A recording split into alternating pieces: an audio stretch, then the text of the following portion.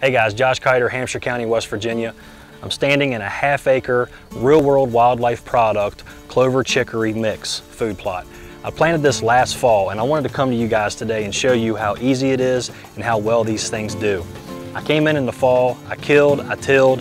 After doing my soil test, I fertilized and limed, and I put the seed down. I came back in February and I did a frost seeding of the gaps and the holes that I missed with the fall planting. And then I came in about a month ago and I used a grass select herbicide to kill off all the weeds that were growing.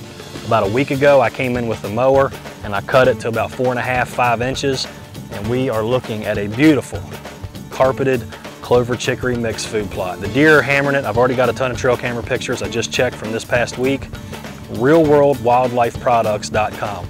Check them out, buy some seed, and dare to compare.